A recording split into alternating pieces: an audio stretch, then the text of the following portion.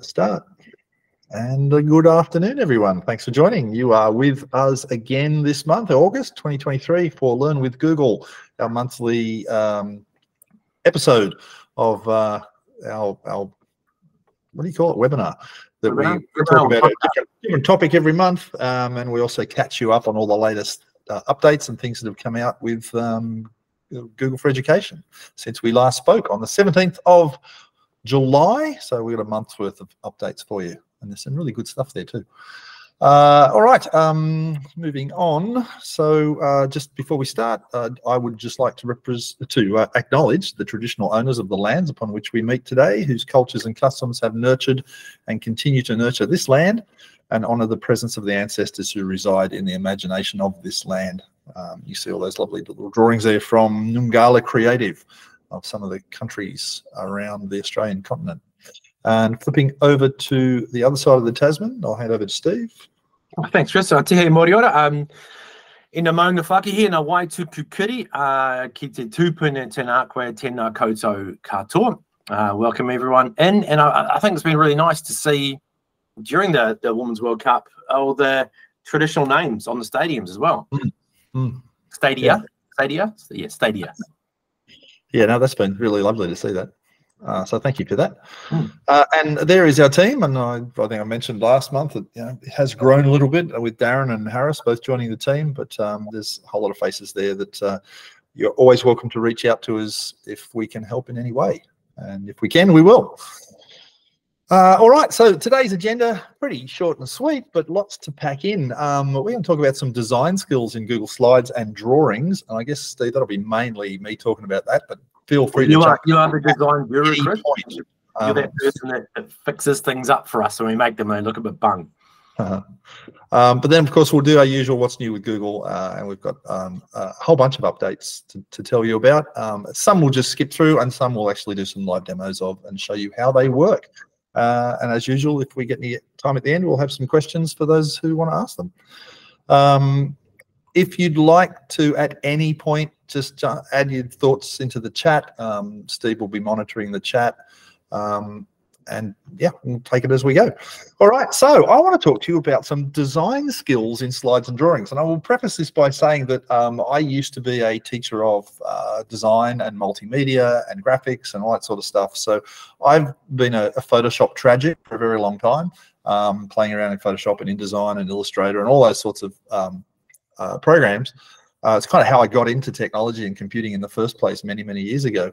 And what I've learned is that there are some skills that I felt I was taking for granted as a Photoshop guy, just the way you interact with design software. And when I started using Google tools a lot more, what I found is a lot of the things I'd learned in tools like the Adobe Suite actually translated really nicely over into some of the Google stuff, particularly slides and drawings. And there's a lot of transferable skills that come across.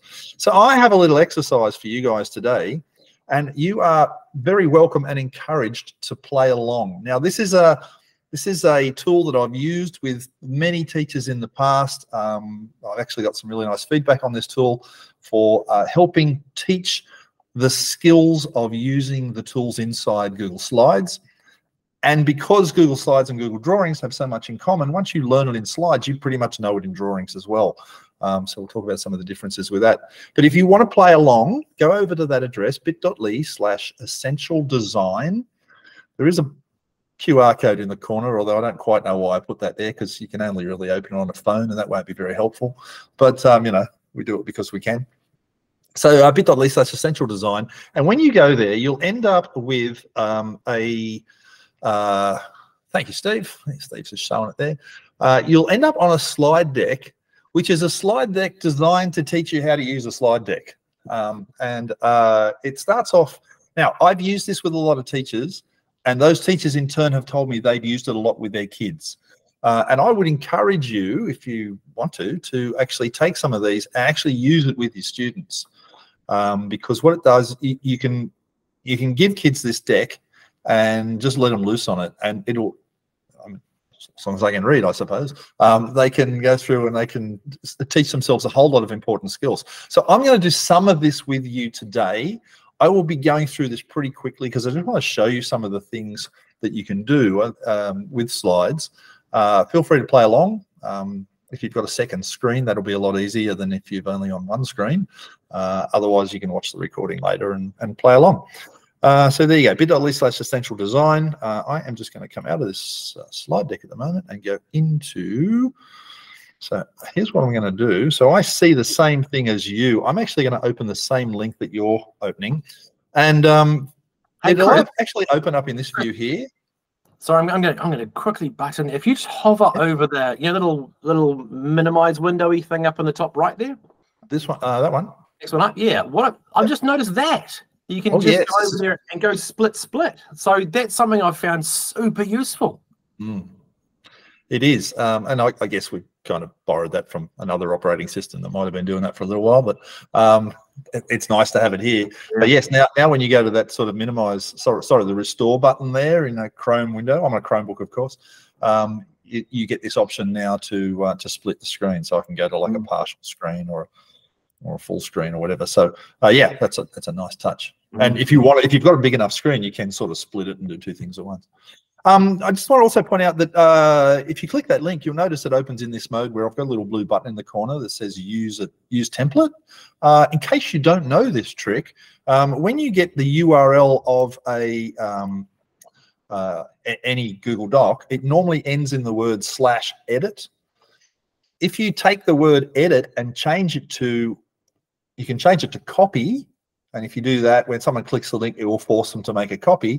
But I find it kind of nicer if you just say to someone, just add the words template/preview on the end, and then it opens in this mode, and then they actually get a little template button. It just means they can look through it before they actually make a copy. If you go /copy and they click that link, it just automatically makes a copy and they haven't had a chance to actually see whether they want it or not. So there you go. So it might be a useful tip. So I'm going to click that use template button. It's then going to convert my template into an actual workable slide deck. And so, yeah, you can use that trick if you'd like.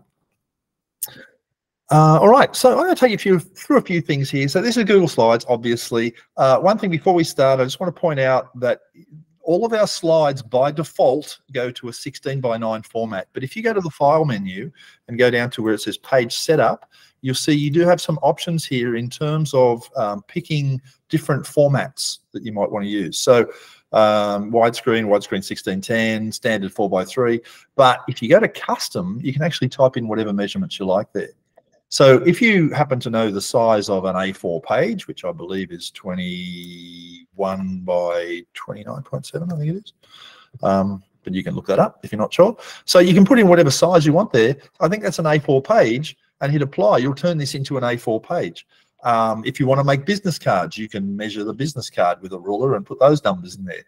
We've used this to make pull-up banners. We've used these to make big posters. Like, you can make anything at all inside Google Slides because you just specify the size of the canvas you want to work on, and it just operates at that canvas size, and all the design tools apply. So yeah, that's sometimes good to know, and I will show you some examples in a moment of how you can use that in more of a desktop publishing mode. However, before you can do any of that fancy desktop publishing stuff or design interesting graphics and stuff, you kind of need to know a few basic skills. So I'm just going to work through some of the things here. So first of all, inside Google Slides, there is this little tool up in the corner here, which is to make shapes. Now, I'm sure you've seen it before. What I'm sure you have not done before is spend a lot of time looking at what shapes you've actually got. There is a ton of little shapes in here, and you can combine them in all sorts of interesting ways to make other shapes. So compound shapes. So if I come up here, I can pull out, I can do a rectangle like that. I can come in here and I can choose shape like a, I don't know, whatever that is, an L shape, right? So you can make those shapes, right? So that's first thing. Second thing you need to know is there are a lot of shapes. So make sure when you come in here, like, check out all of them, because there's some really fancy, interesting ones in here you probably haven't really looked through here. Every time I say this to teachers, check what's in the shape collection, they are always surprised when they spend more than 30 seconds looking at it, at how many shapes are actually there. So do that. Second thing is perfect shapes. So again, this is something you learn if you're a Photoshop or Illustrator person straight away, and you know, if you don't know this, you don't transfer it across here. But making perfect shapes If I go to the shapes menu again and I pick my rectangle again, but I hold down the shift key this time and do it, I get a perfect square. If I go to the thing up here and I choose, let's choose like the oval, right? I know it says a circle there, but like it becomes an oval shape. But if I hold down the shift key, like so, it becomes a perfect circle. So if you want perfect shapes, that means hold down the shift key. Now that translates to things like if you want, for example, to do like a line that's perfectly horizontal, hold down the shift key while you draw your line, right? You get a perfectly horizontal line. So anything where you want it to be perfect, hold down the shift key. Coloring shapes, you probably work this one out, but if you click on a shape, you've got a little tool here for a bucket, which is the inside shape, and the pencil, which is the outside shape. So you can make those shapes. Okay, so that's, I guess most people know that. Changing the border styles, if you click on a shape, you'll notice that you've got a line up here with all the different thicknesses. So I can make that really thick. Our little instructions on there say make it a 16 point like that, and then make it dotted or dashed. Well, that's this next button here where you can make it dotted or dashed. So all of those things are up there as well, and so you can get all the different effects if you like. Moving shapes. Again, as a Photoshop person, this is super obvious, but I watch people work on computers all the time, and I'm always astounded at how few people do this. If I want to move that shape, yes, I can pick it up and move it with my mouse. Of course I can. But I can also just grab it and go bump, bump, bump, bump, bump by clicking the left, right, up, down arrows, and I can bump it around the page. Now, the thing is, when you bump it around the page, it kind of moves in, I think it's 10 pixel increments. So it jumps 10 pixels at a time. If you want to slow that down so it's jumping 1 pixel at a time, hold down our good friend the shift key, right? And now every time I click it, it moves 1 pixel at a time. So you can bump things exactly in position if you want. Now, when you go to aligning things, you'll notice this orange box here. If I grab the orange box and move it down the page, I get to a point where that red line appears. And I want you to notice that the red line goes all the way from the very left of the slide to the very right of the slide. Okay, in other words, that's telling me that that red line, that shape would be aligned to the center of the slide itself. Okay, and again, if I move it this way, if I go this way instead, you'll see I get to a point where a vertical line appears. It should be somewhere there. There you go. That vertical line appears. That's telling me it's in the center of the slide that way. All right, and if I'm good enough to find both, which is somewhere here, where are we?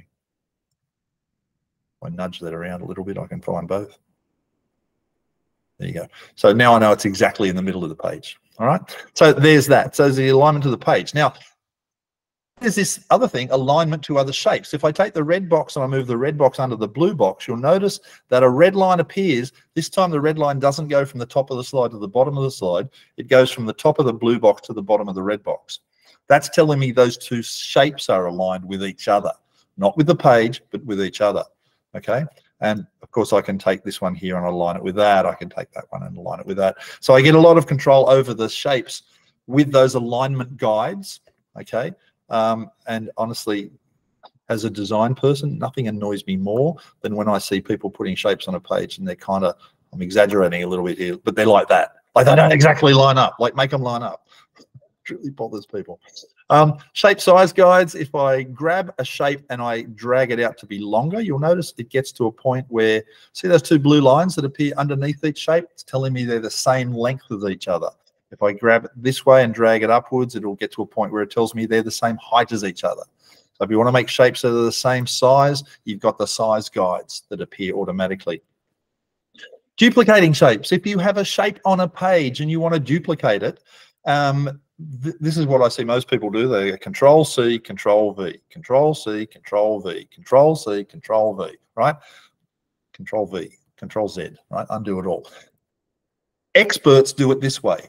They hold down the Control key. By the way, if you're on a Mac, it's an Option key, right? But if you're on Windows or Chromebook, it's a Control key. I'm going to hold down Control while I drag that shape. I get a new shape. Hold down Control, drag it, get a new shape. Hold down Control, drag it, get a new shape, right?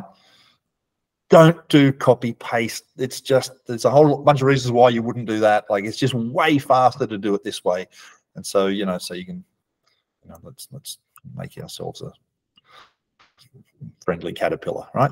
A lot of people don't realize also that the text, if you want to put text on a shape, So in a previous life, I used a thing called PowerPoint quite a bit. And in PowerPoint, generally speaking, if you want to put words on top of the shape, you create the shape, you create a text box with the words, you put the text box over the shape. In Google Slides, every object is a text box. So if I want to type the word stop into this stop sign, I double click it. And now I just type stop, right? Because the shape is the text box. You don't have to put a text box on top of the shape. It just works. When you're creating more than one shape on a page, you get what's called a stacking order. So if you want to, there are 4 shapes on this page. You can see obviously the yellow square is at the back, the blue triangles in front of that, the red hexagons in front of that, and so on. If I want to move one down, I can click on it and then use the control arrow down or control arrow up, and it will shuffle that object through the stack. Right? So if I want to use, want to move that yellow square to the front, I grab it and I go up, up, up, and now it's at the front, and I'm changing the order of the stack. Now, pro tip, if you want to jump from one end of the stack to the other, from the very front to the very back, it's Control Shift down will take it all the way to the back. Control Shift up will bring it all the way to the front. Okay, so you don't have to go shuffle, shuffle, shuffle, shuffle. Sometimes you can end up with hundreds of objects on your page and you want to just jump back and forward really quickly. That's how you do that. Manual distribution of shapes. You can see that if I have a bunch of shapes here and I want to sort of move them around and sort of get them in order, what I can do is as I move them, you see I'm getting those guides that are appearing between them like that, and it's telling me that the distance between those shapes is the same. So I can do that with those gap guides, but you can also do it automatically. So for example, I've got in my menu up here, I've got an arrange menu, and one of the things is distribute. So if I select all my boxes by drawing a box around them, sorry, a marquee around them, I'll use the correct terminology. If you draw a box around an object to select it, that's referred to as a marquee, just for those of you playing along at home. If I go to the arrange menu now and say distribute and distribute them horizontally, I get even gaps between them all. That arrange menu is one of your best friends in Google Slides. It will really help you like make things look right. You can also notice here that I have the ability to align them. So if I line them on their tops, they'll all jump up to the top, and now I have those jumbled shapes all just become aligned and distributed evenly, and it's a much nicer thing to look at. Sometimes when you create shapes, you'll notice that they have this little yellow diamond in the corner. And what that yellow diamond does is it tells you that there's something about that shape that is adjustable. So in the shape of this square with the rounded corners, that shape, that yellow diamond would let me change exactly how rounded the corners are. So I can make them more or less rounded. In the case of this, I don't know what to call this, the no smoking sign, right? There's a little diamond there. I can click that and I can move that. It'll change the thickness of it. So I can adjust that. My smiley face here has one on his face. I can grab that. I can make him a frowny instead of a smiley. This one here actually has 1, 2, 3, 4 diamonds on it. And if you play around with this, you can say, well, I want that square to be bigger, or I want these arrows to be taller, or I'd like that gap to be longer, right? So you can, whenever you see the little yellow diamonds, that's your reason to mess around with it, okay? Same thing here with this green square. We can change the dimensions of that 3D box. So you like control over the modifying shapes there. When you rotate a shape, if you click on a shape, you've got this little, it's like an antenna that sticks out the top. If you grab it by the little antenna, you can rotate that around, and you'll see that I can twist it to any angle. You'll notice that it actually has the angle next to it. So if I want to put this as exactly 45 degrees, I can come up here and I can fiddle around with it. It gets to 45, right? But you know what? Remember our key, the perfect key that you hold down to make things perfect? If you hold down Shift and do the same thing, it will jump in 15-degree increments. So if you want something to be exactly 90 degrees or 45 degrees or 180 degrees, like just hold down the Shift key, and that way it'll jump to the nearest thing. Same with our arrow here. If I want the arrow to face the other way, quickest way to face the other way is take an existing arrow, hold down Shift, rotate it around till it's 180 degrees, and now it's pointing the other way, right? So little tricks that speed things up. When you group objects together, this is a Pac-Man if I want to make it one. So I can rotate my Pac-Man, hold down Shift, rotate 45 degrees, take my black eye, put it in the right place for a Pac-Man, and now I can marquee around both those shapes and right click them and say group, and now they act as one shape. So if I pick it up, it won't break apart, and it also means if I reduce the size of it, sorry, I should have held down the shift key then, shouldn't I? Because that would make it perfect. I messed that up, but you get the idea. So it makes a Pac-Man by grouping shapes together. Now, we talked a little bit about lines. There's a lines tool up here. Hold down the shift key to get a perfect line, perfect that way, perfect that way. There's also lines that have arrows, connectors, curves, polylines. So if you want to draw a shape of something, you can click, click, click, click, click, click, click, and back to the beginning, it'll make a shape. Polyline and the scribble tool. Scribble tool is almost like having a freehand pen. So if I draw with the scribble tool, it'll turn it into just a scribbly mark. You can actually just draw with that scribble tool if you want to. I've got an example of that I can show you.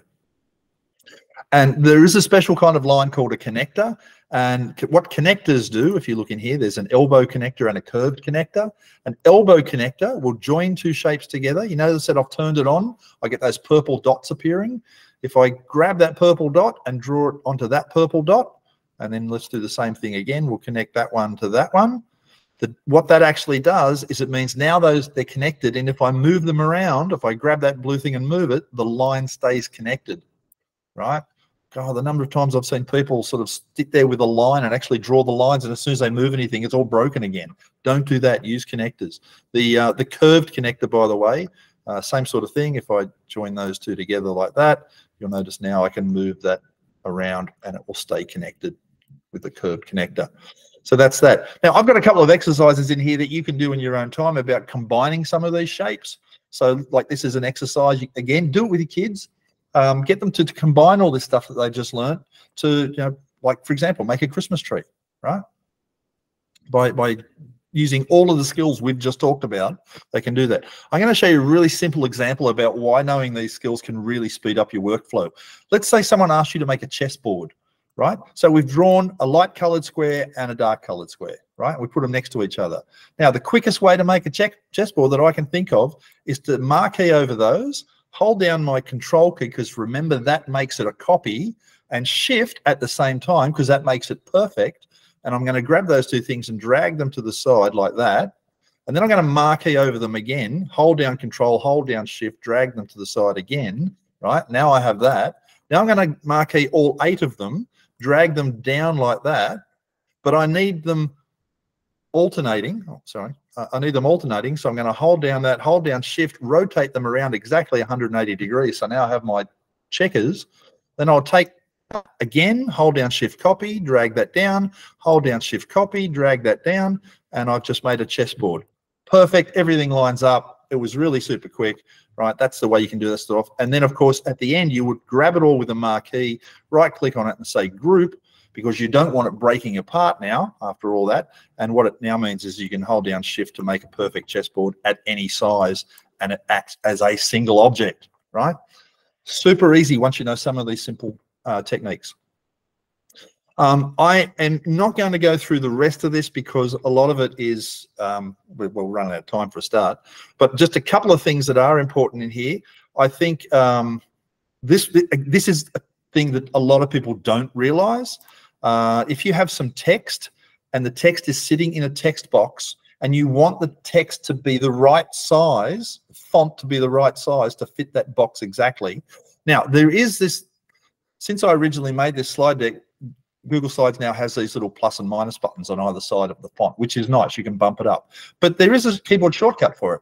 And once you get used to the keyboard shortcut, trust me, you never go back again. So if I wanted to select that text by triple clicking on it, I go, it is Shift Control on Windows or Shift Command on a Mac. And then you use the left and right greater than, less than keys. So greater than, I want my text to be greater. I hit the greater than, bump, bump, bump, bump, bump, bump, bump, bump, bump, bump, bump. I keep going until it gets as big as it can get, and I'll probably go one too far. That's too far, so I'll go back one, and now that's the perfect size for that text box. Again, you don't want to be one of those people that sits around and, is it 17? Is it 18? Is it 21? That's too big. Like, just bump it up, right? Manually, much easier. When you're dealing with images, we've talked a lot so far about shapes, because they're easy to use. But all of the stuff you've just learned about shapes applies to images as well. So if I want this picture of Picasso to remain perfect, I hold down the Shift key while I drag it, and it remains perfectly undistorted. Let me undo that. If you want to crop an image, if you double click it, click, you'll notice it gets a black border around it. I now have two sets of handles, the blue ones and the black ones. If I grab it very carefully by the black ones, you'll notice that I can trim that down by grabbing the black handles there to put a box around it. And then when I press enter or click away from it, I get a cropped version of that. The nice thing about the cropping, it's non-destructive. That means that if I change my mind and I go, I need to crop this differently, I go click, and all of the stuff is there. I didn't actually get rid of it. I just kind of masked it away. Now that masking technique of cropping a shape actually works with shapes as well. So this picture of some roses, if I come up here to this cropping tool, and right next to it, there's a little drop-down arrow, you'll notice the drop-down arrow shows me our friends the shapes that we were working on before. And now I can pick any shape, like say a love heart, and turn that into a heart. And so I've masked my picture in the shape of a shape.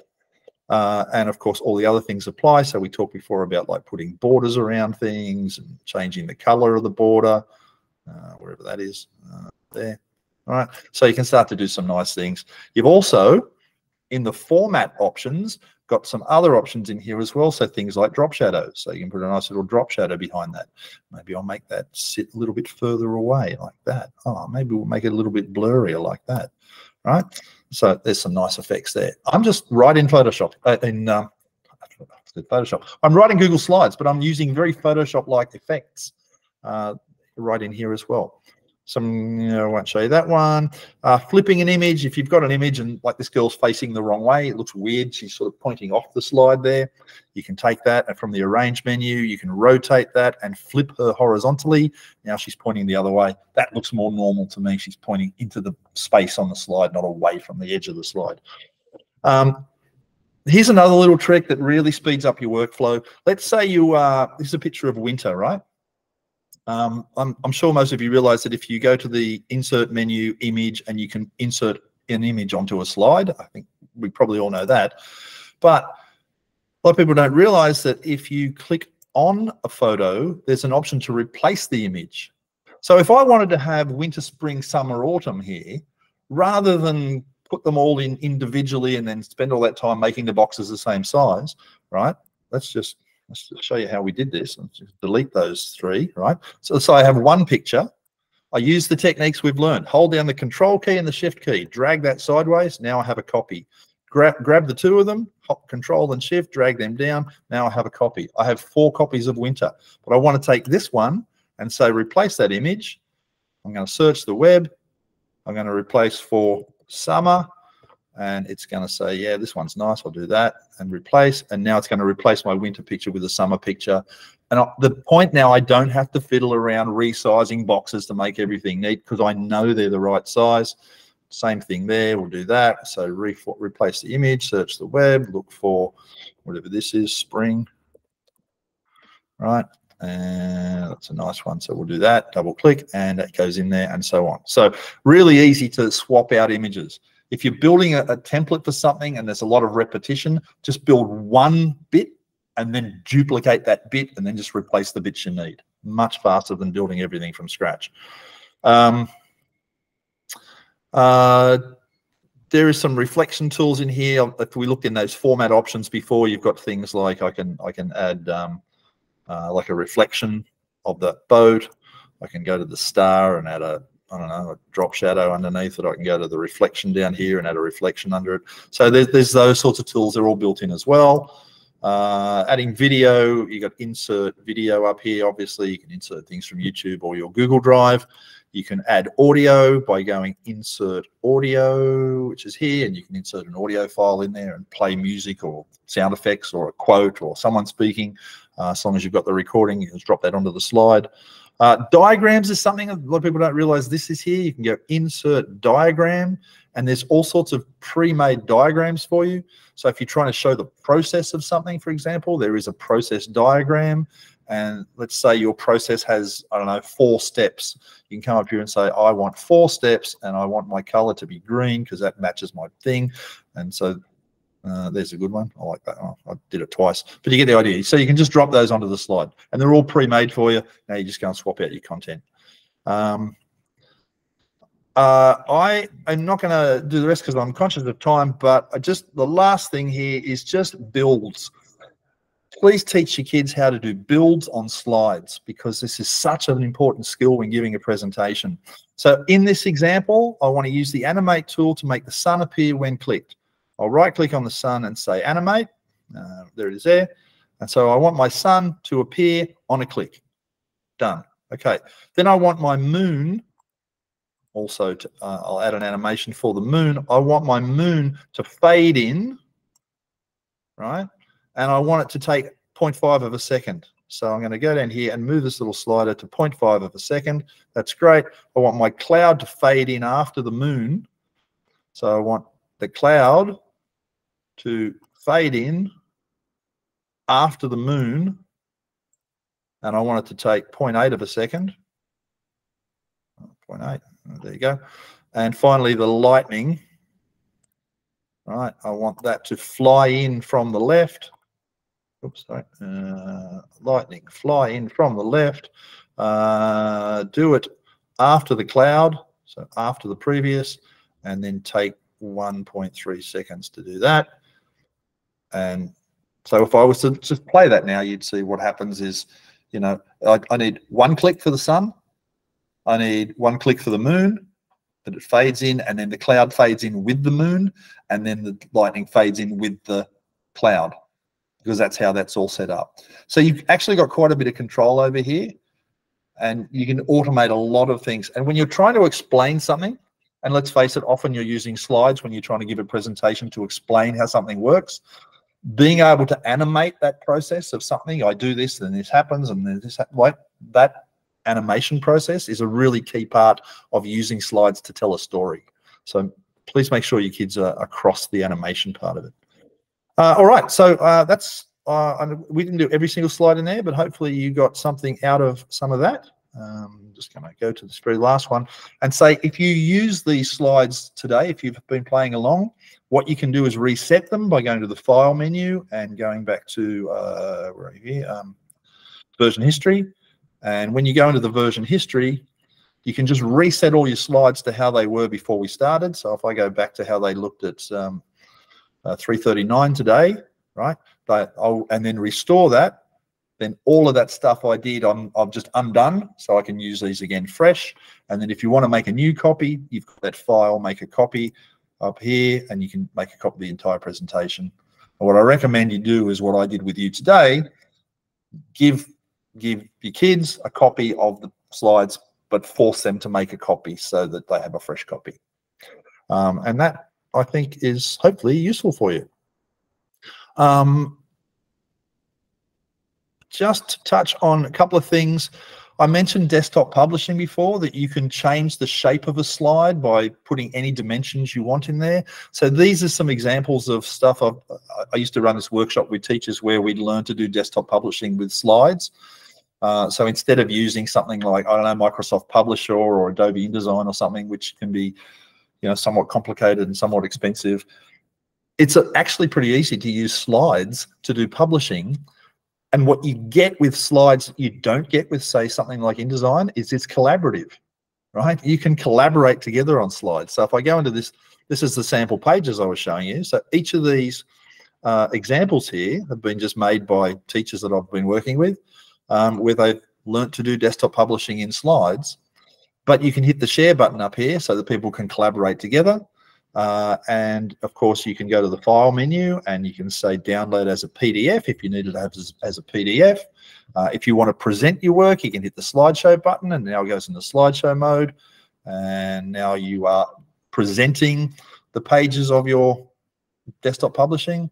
So I think there's a lot of real wins to doing desktop publishing inside slides that you actually don't get with other programs that are, you know, built for that purpose. Sometimes the stuff you can do in here is actually even better. So there's that. And then finally, if you want to have a play with it, I've got 2 examples here of Google drawings that use the same kind of skills that I've just been showing you of manipulating shapes and moving things around and aligning things and all that stuff. Is you just build on that. So for example, these icons here for Google Workspace tools, like this is just a blue box. That's just a white square in the triangle in the corner to block it off. These are just 3 white lines, right? And each of those shapes are actually just built using just shapes, but you can recognize those as obviously the Google Drive icons. If I go to this one for random drawings, things like the Australian flag, the New Zealand flag, the BMW logo, the Adobe logo, the Instagram logo, these have all just been made in Google Slides, just by manipulating shapes, turning them at angles, laying them over the top of each other, aligning them, layering them, grouping them, all the same skills, but you can build all sorts of really interesting stuff if you just think about how shapes are designed. You know, if you look at this Australia Post one, for example, like it's a rounded square with a white circle in the middle of it with a red half circle with a red line. Start to think about how shapes are broken down. It's actually a good exercise to get you kids, like randomly give them logos of companies and ask them to reproduce that inside slides or drawings. It's actually a great skill builder. Okay, all right, Steve, I have been talking a lot. My apologies. No, mate, that was fantastic. I mean, there was so much stuff in there that is super useful, and yeah, you've got a huge range of skills. So no, fantastic. Thank you so much for that. And I kind of felt like some of the things you were telling people not to do, you were directly pointing at me when I was doing that. I wasn't, but it is amazing. Just a few simple skills that just build on, and some of those keyboard shortcuts. And by the way, I will say this. I was working with some teachers recently, and we were talking about how we work with really young students, like year 1, year 2 students, and particularly about how they use the trackpad on their computers, right? And I heard one teacher sort of saying that she thought the best technique was to use 2 fingers, like to use one finger to hold down the trackpad while the other finger moves around, because kids at that age don't have the right dexterity. I would question that and say I would always teach young kids, and this is what I did teach young kids, make an L with your hands like that, and then use your thumb to press and hold and your finger to move around, and try and learn the skill of manipulating the trackpad with one hand, not 2. The reason I'm a bit bullish about that is because I know what happens later down the track in your development of being a computer user. Yeah, 2 fingers might be okay to start with, but if you can't break that habit of 2 fingers and do it with one hand, then all of a sudden, when I say to you, hold down the control key, hold down the shift key, hold down control while you drag, you can't do that now because you've run out of fingers, right? And there is so much fundamental, like advanced skill that you need by holding down keyboard modifiers as you do other things, that if you get into the trap of not being able to work one-handed on the trackpad or the mouse, then there's a lot of stuff you can't do later on when it starts to get more complicated. So I would just say that. Nice. Right.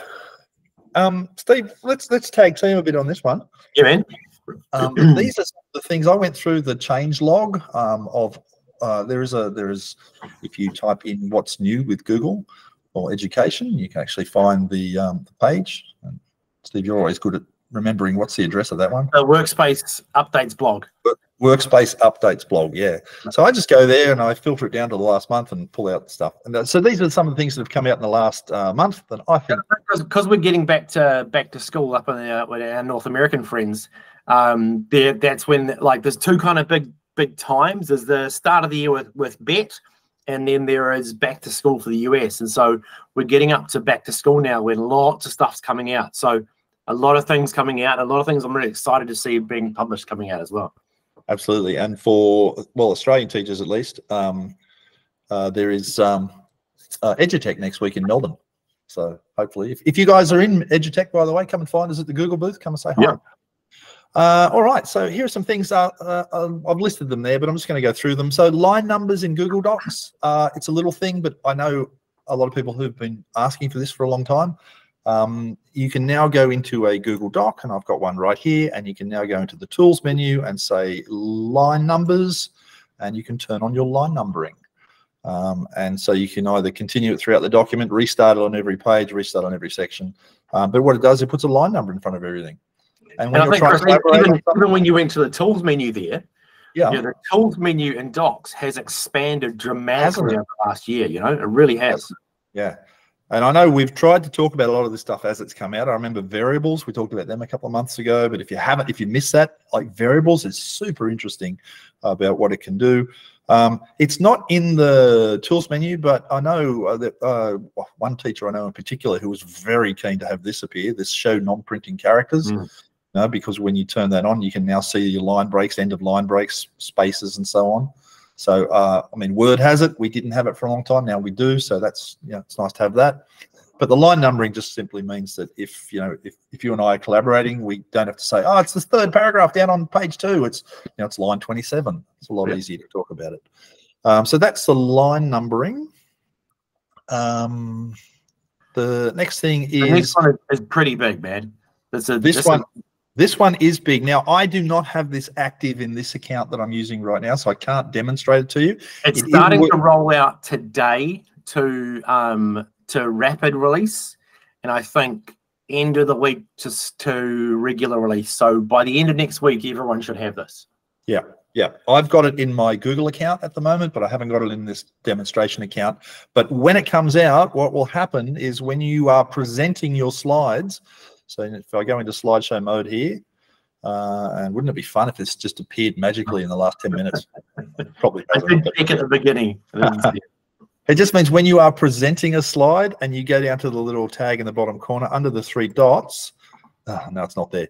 You'll get an extra option in here that says turn on pen, and you'll be able to actually write on your slides while they're in presentation mode. And does everyone know laser pointer? That's one of those things that you're going to go laser pointer, or just L gives you a laser pointer. Exactly. I'm going to do it with the keyboard shortcut. So I'm going to press L, and you'll see my mouse now turns into a little laser pointer, so I can point at things. And by the way, the keyboard shortcut for the pen is Shift L. So same sort of thing. So if we go L again, that'll turn that off. Okay. So that is adding annotations to slides. By the way, the little colored buttons up in the top corner, fundamental, standard, teaching and learning, plus. So as I'm going through these features, the little buttons in the corner will tell you which editions of Workspace they belong in. This one and the last one I just showed you in every edition of Workspace. And this one, the annotations, is also in gmail.com. So even in your email, it's going to be in there. Yeah, it's going to be in your Gmail account as well, your free account. This is an interesting one. I threw this in there. I don't know how many teachers this might be relevant to, but there are probably teachers out there who do tutoring, like after hours tutoring or something. What this actually does, a couple of months ago, we released the appointment slots or appointment bookings inside Google Calendar, where you can designate a block of time and have people actually book into your calendar. What we're adding to this now is the ability to connect this to a payment account such as Stripe and actually put a payment for a time slot. So for example, if you were tutoring and you wanted to sort of allow people to book in tutoring time with you, you could actually put a payment thing in here so people could pay when they make the booking. So again, I don't know how many people that would be relevant to, but I thought it was interesting that that's there. I will point out that it is off by default in education accounts, and the admin would need to turn it on specifically for that OU. Have we got anyone on the call that uses Canvas, the learning management system Canvas? Because here is a nice little integration of Google Docs or Google Drive, Google Workspace, inside Canvas. We have a tool called Google Assignments, which is kind of like a cut down version of Google Classroom. So it's basically just the assignment managing part of Google Classroom. And that's now available with a new integration that works really nicely inside Canvas. So if your school is not a Google Classroom school, you use Canvas, and there's a lot of schools that really love Canvas, but you still want to use Google Docs and stuff for your assignments, you can now integrate that directly into Canvas with this new integration tool. Chris, I know that's something that a lot of universities are using. So they use Canvas, and this allows them to use all the Google stuff in the background of Canvas and get all the beauty of the integrations of Docs and Drive inside of Canvas. Yeah, absolutely. And again, this is available in all the editions. This is a cool one. I really like this. Have you ever been in this situation where you are trying to negotiate a time with someone? Like, should we meet on a Tuesday? Are you free at 7? Are you free at 9 o'clock on Tuesday morning? No. What about 3 o'clock on Wednesday afternoon? No. And you go back and forth trying to negotiate a time. I'm going to demonstrate how this works because I think this is really neat. If I come out here and go into my Gmail, okay, and you should have this live now. I think. Is this for everybody? I just forget. Yes, it is. It's for everybody. Okay. So let's say I compose a new email and I'm trying to negotiate a time when I can meet. So I come down here. You notice you've got this little button down here now that looks a little bit like a calendar. And when I click on that, it opens up. I can either offer times that I'm free or just create an event. Because I don't know when the other person's free, I better just offer some times that I'm free. So I do that. This panel opens on the side here with my calendar. So let's say I'm available for some meetings tomorrow on Friday. I've got a little bit of time between 12 and 3 that someone could book in there. And I can come down here, I can fine tune that into whether I want to offer an hour or half an hour or whatever. And that's fine. And I've also got some time next Tuesday as well. So I'm going to go over here to next Tuesday and say, you know, I've got a little bit of time between 9 and 11 on Tuesday morning. Okay. So now you see it's blocked out those times here on my calendar. And then I say next, and it generates this list here. And then I say add to email. And what it does is it drops all that directly into my email with those buttons. So when I send this email to someone, they can go, oh, well, those are when Chris is free. I'm going to book into that one. And then that drops the time into both our calendars and creates a meeting. I think that's a really nice thing. If you work in a Google Workspace school, you know, you can probably see everyone's calendar anyway, because that's kind of how the collaborations work. But this is great for when you're dealing with someone who's not in your domain or maybe not even a Google user. They can do that as well. So yeah, so that's I thought that was a really nice one. And that looks really familiar for people who are using the booking slots, the new updated booking slots. So it's the same sort of deal. It's a great way to let people pick a time that's good for you. Yeah, same technology. In Google Meet, which we're using right now, there is a Q&A module. And I won't actually do it right now, but it's a small but important change. In the Q&A module, you could have people asking questions on the fly during a meeting. You can now moderate those questions. It just means if you flick a switch in the settings, you can then decide whether those questions get proofread by someone before they go live or not. And as we all know, working with children, sometimes if you let them put anything into a live forum, they will. And it's not always a great idea. So it's nice to be able to moderate that. And it also works for anonymous mode as well. So even if people are putting anonymous questions in, you can still moderate those questions. This one's coming. I have not seen this working yet, but it is coming soon. In fact, you can sign up for the beta if your school would like to be part of this. It is for Plus users only, so you do need to be a Plus school for this. But we are currently testing e-signatures in Google Docs. So, you know, when someone sends you like a document, you've got to sign it and return it, and that horrible process where they ask you to print it out and sign it and scan it, and so you'll be able to do that all directly inside Google Docs. And it's not currently available for everybody, but if you are interested, there is a link to sign up for the beta by scanning that code. And we will make all of these slides available to you at the end of the meeting as well. So all of the links in here you'll have. So that's e-signatures. And then a couple of things in Classroom that I think are really neat. This has been, Steve, I know you've been here a long time, and so have I. People wanting to disable a submission for a due date in Google Classroom after the due date. This will be available to all editions, so everyone will get this. Let me show you how this works. If I go into my Classroom here, and I go into create an assignment, say in Google Classroom, and I call this, you know, sample task, whatever it might be called.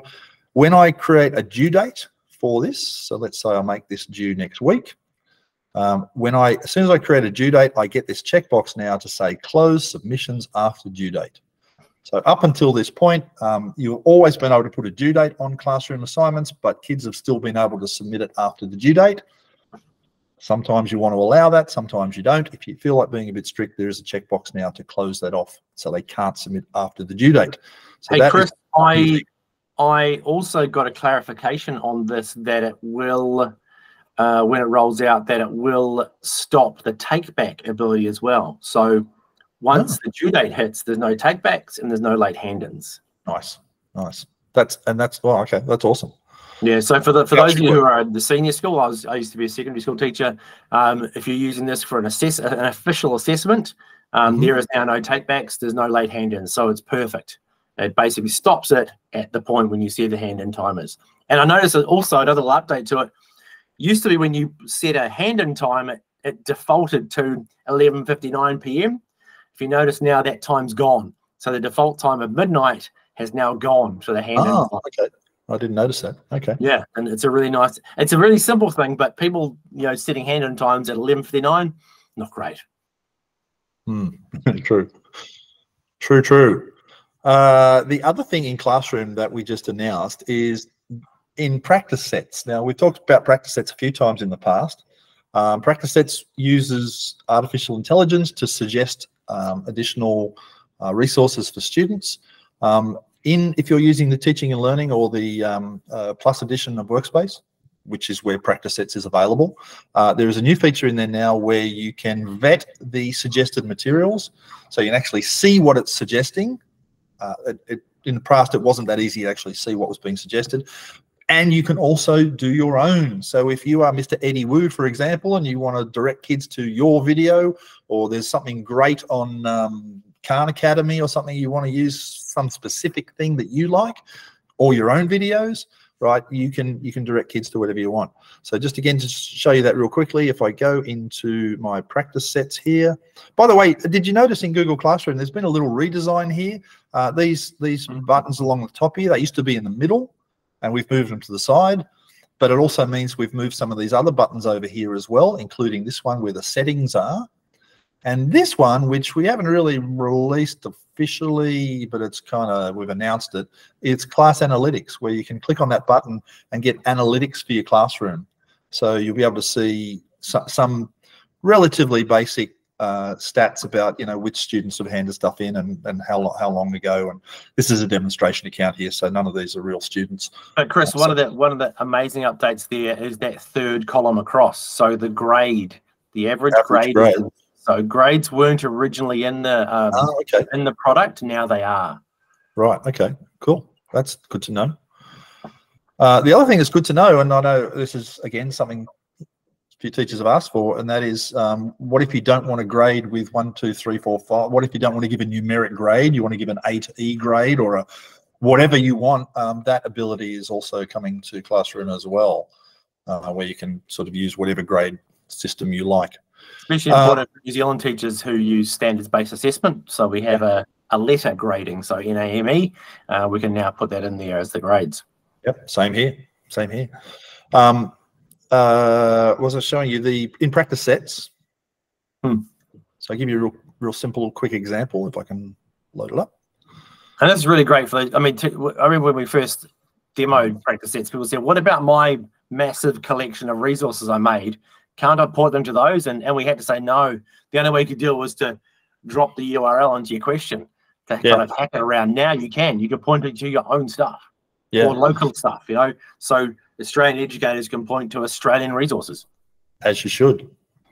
So question here, what is the perimeter of a square with 3 meter sides? And the answer is 12, obviously, but the AI has suggested some resources here. And previously I didn't know what they were. So now I can click this drop down here and I actually see which resources are being suggested. And you can have up to 3 resources for, now a resource is like a hint. So if a kid gets stuck and asks for help by clicking the little light bulb, these are the resources it presents.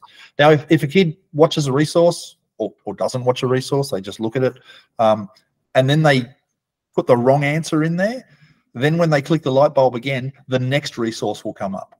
So it can have 3 stages of sort of helpages. Is that a word? And if you don't like the order of that, you can click on this and change the order, so you can move the order around if you need to. There's a little thing here, you can add a further resource. If there's a specific YouTube video you want to point to, there's a link there. If there's a specific hint you want to give, you know, perimeter means the outside border, right? You want to just give a hint. You can save that and add that in there, and like that'll be the first hint that pops up.